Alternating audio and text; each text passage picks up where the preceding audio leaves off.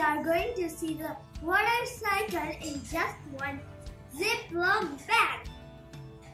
So here is the water. You must have understood by seeing the picture only. So here's the sun. By the sun the water becomes hot and become into a gas called as water vapor, and then it goes up in the sky, and then that stage is called as evaporation. The next stage is condensation.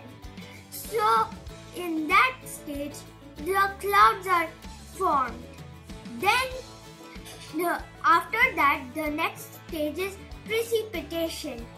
That is when the water in the clouds become too heavy and come down as water.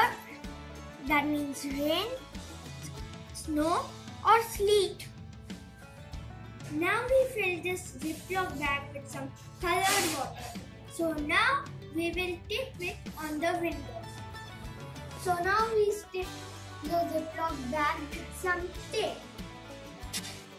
Now we will check it after 1 hour. Look closely. You can see the condensation in the Ziploc bag. Let's check after 1 hour. Look carefully. You can see the water droplets going down. This process is called as precipitation.